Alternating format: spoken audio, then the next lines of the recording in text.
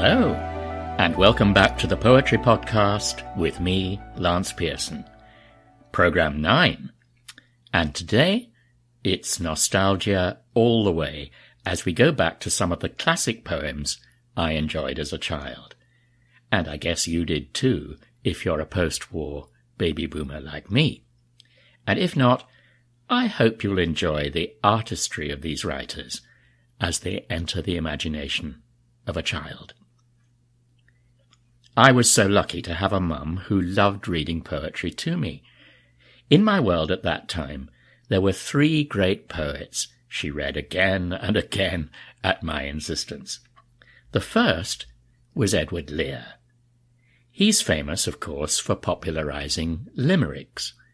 But the one I really loved was not a limerick, but The Owl and the Pussycat. It's a love story incorporating song and dance. It cries out to be set to music. As a child, I had an old 78 record of Elton Hayes singing it to the guitar. It's still available on YouTube, but now I prefer a more recent recording by Heidi Swedberg. She was perhaps best known as Susan on Seinfeld, but is now a ukulele instructor and sings the song here, accompanied by 2 ukuleles. I love the animal noises.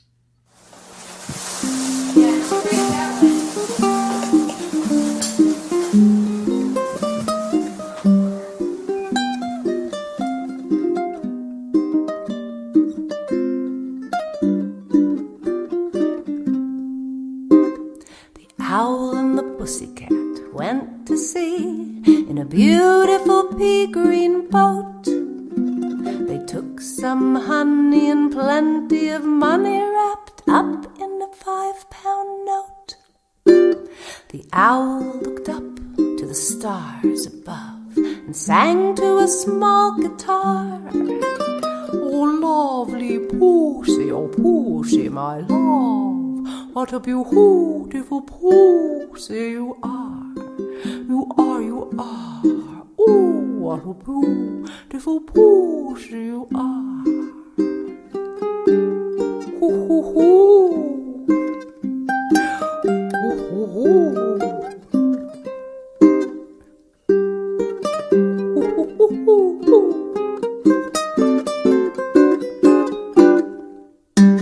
The pussy said, "Owl, you elegant fowl, how charmingly sweet you sing. Oh, let us be married, too long have we tarried, but what shall we do for a ring?" They sailed away for a year and a day to the land where the bung tree grows. And out in the wood a piggy-wig stood with a ring at the end of his nose. His nose, with a ring at the end of his nose.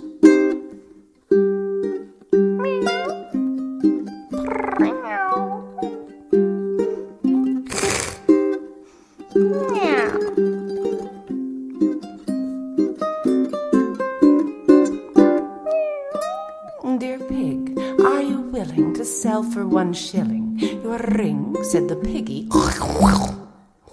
So they took it away and were married next day by the turkey who lived on the hill. They dined on mince and slices of quince, which they ate with a runcible spoon, and hand in hand at the edge of the sand they danced by the light of the moon. The moon, the moon.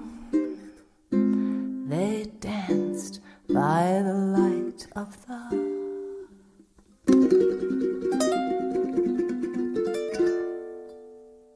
moon.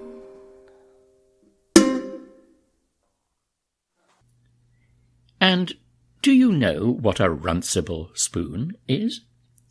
Edward Lear invented the word himself to mean a spoon that could double up as a fork as well. Inside the broad curve of the spoon, it would have 3 fork-like prongs to skewer things up. There you are. The things you learn on a Lance Pearson poetry podcast. 20 years after Edward Lear was born, there came Charles Lutwidge Dodgson, better known by his pen name of Lewis Carroll. His deathless achievement was Alice's Adventures in Wonderland and Through the Looking-Glass. They are strewn with intriguing poems for children, and my favourite, because of the wonderful nonsense words that spark the imagination, is Jabberwocky. Are you sitting comfortably? 'Twas brillig.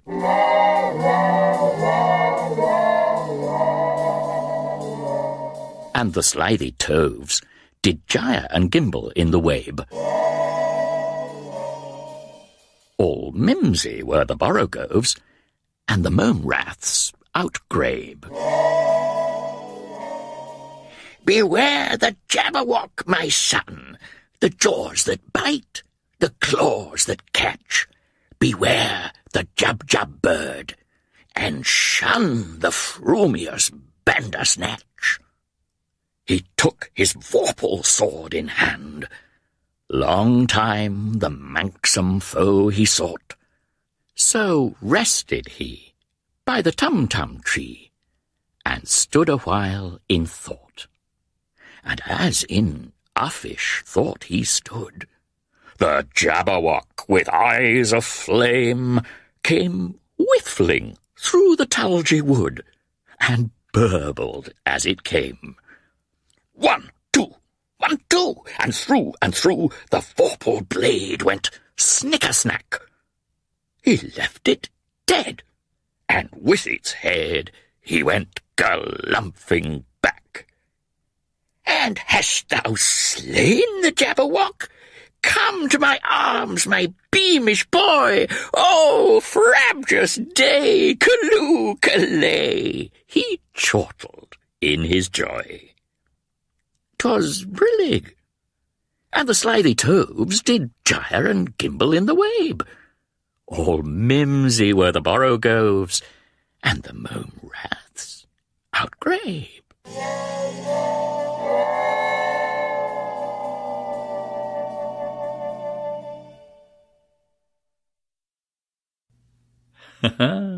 Those words!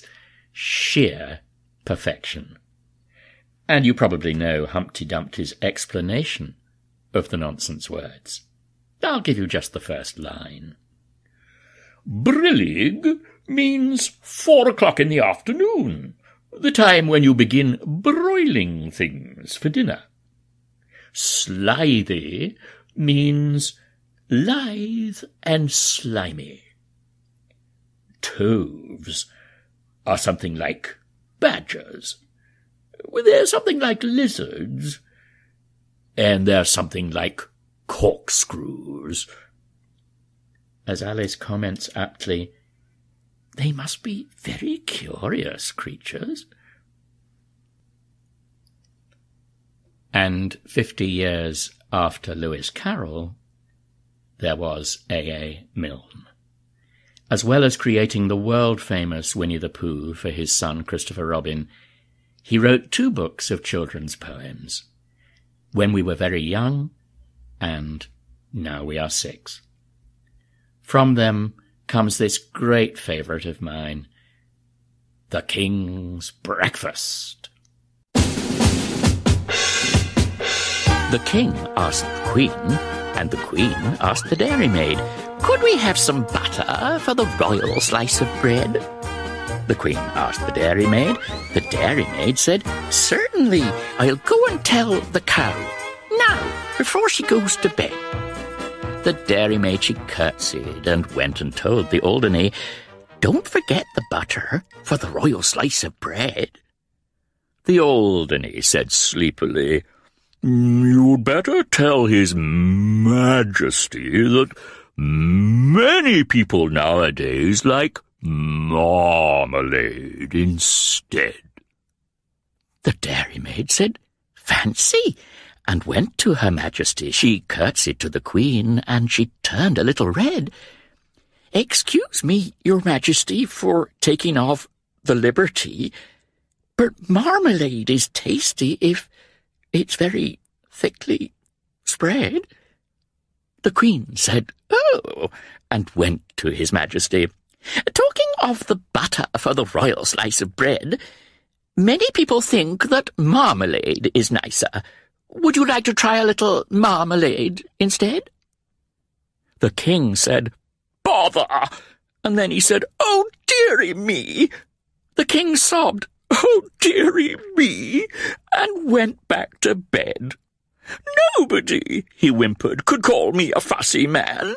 I only want a little bit of butter for my bread." The Queen said, "There, there," and went to the dairymaid. The dairymaid said, "There, there," and went to the shed. The cow said, "There, there, I didn't really mean it. Here's milk for his porringer and butter for his bread." The Queen took the butter and brought it to His Majesty. The King said, "Butter, eh?" and bounced out of bed.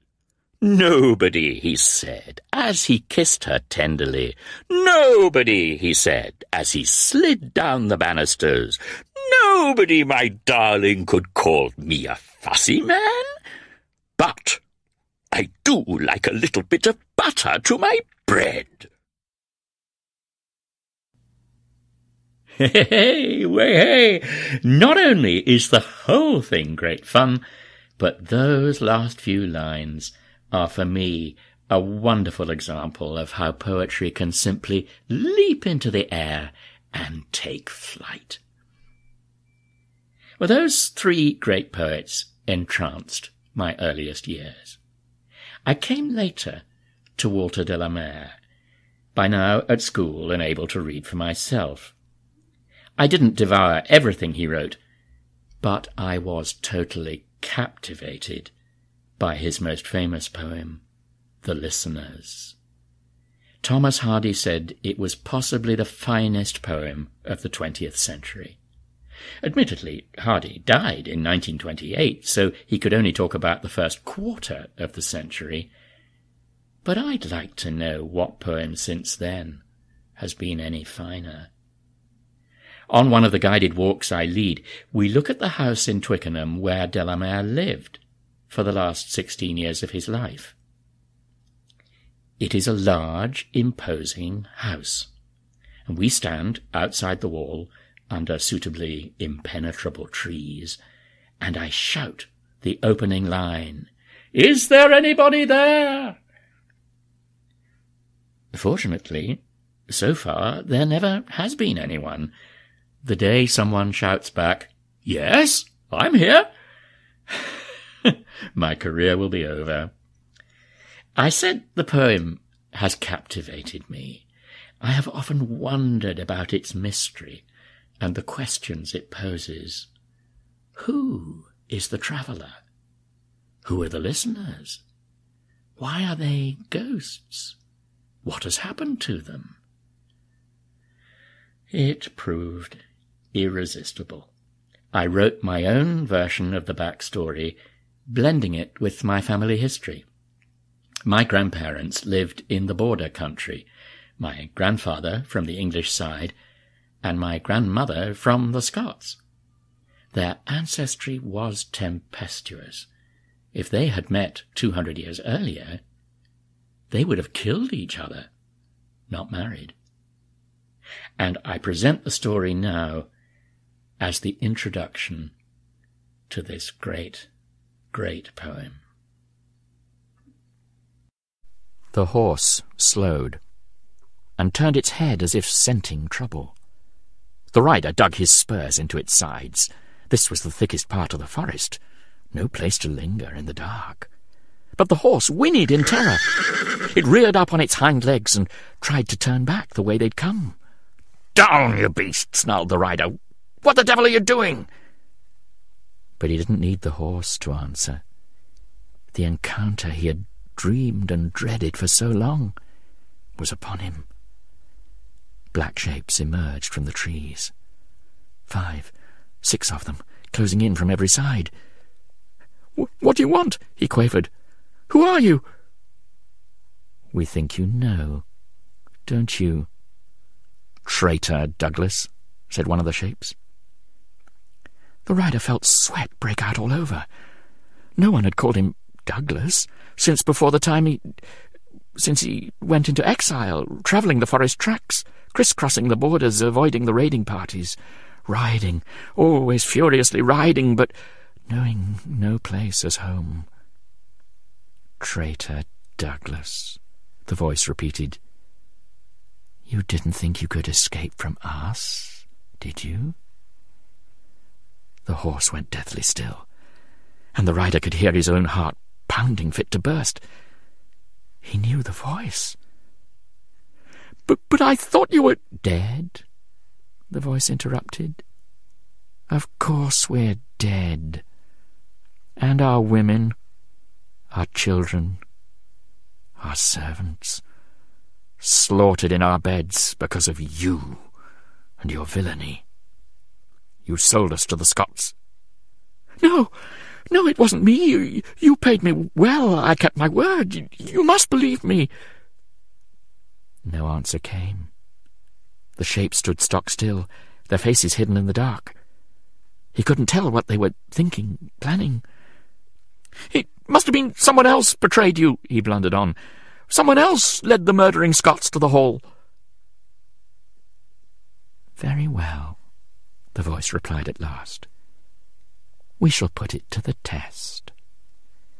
You will go back to the hall." The horse shook beneath him. No, said the rider. "I can never go near that cursed place again."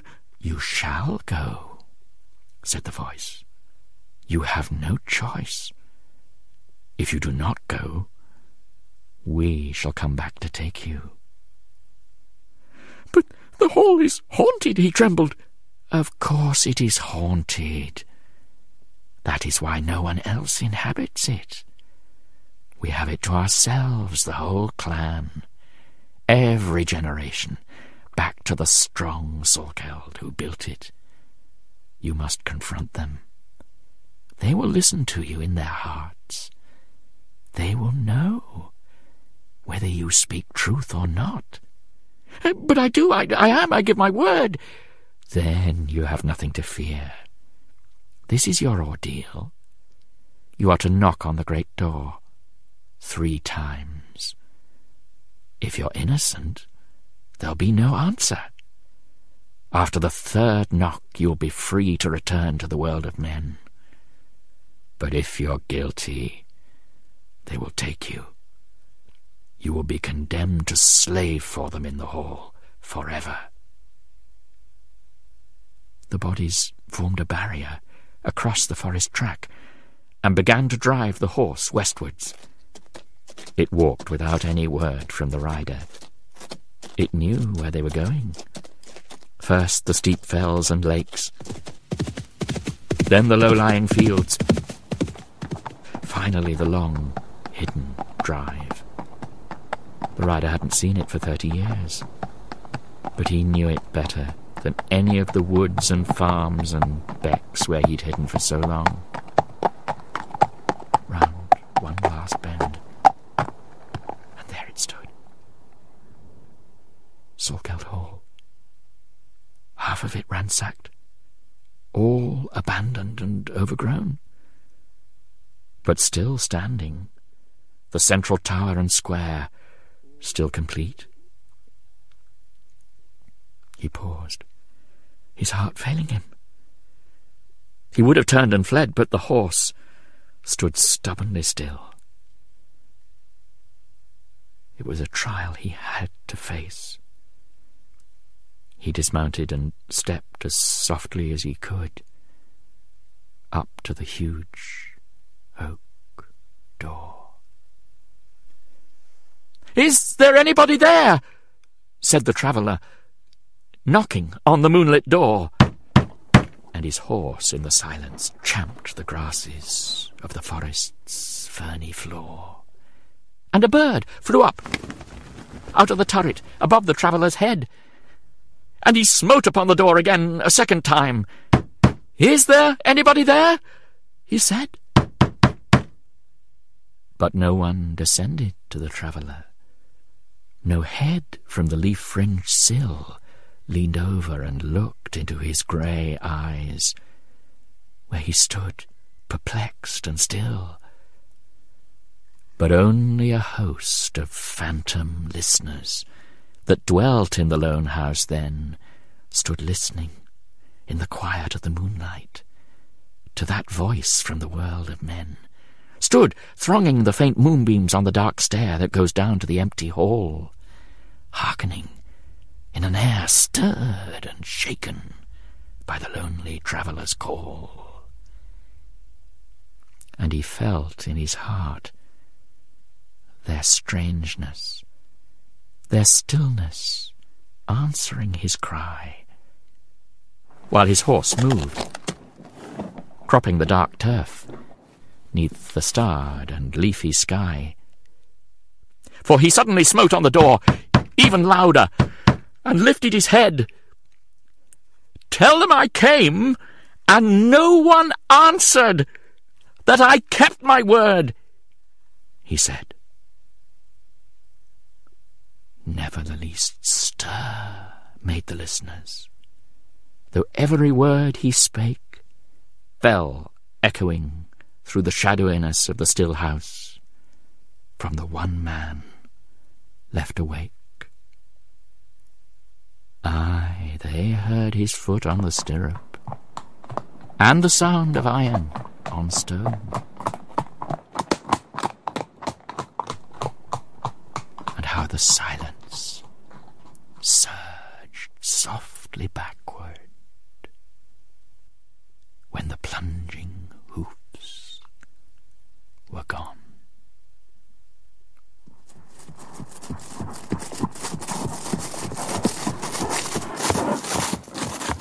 But the horse that clattered into Nether Town at break of day was wild-eyed and had no rider.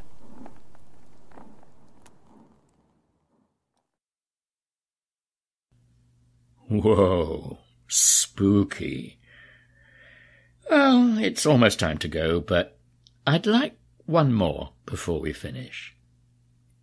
We've featured some of the classic children's poems from the 19th and early 20th centuries, but I wouldn't like to give the impression that I only like poems that talk about spake and shillings and porringer, and that I don't appreciate what has come after them.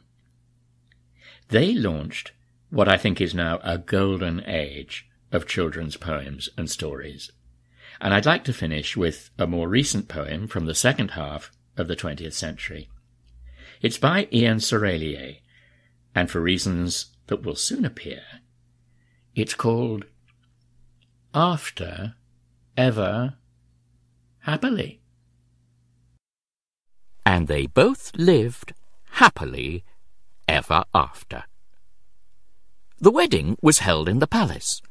Laughter rang to the roof as a loosened rafter crashed down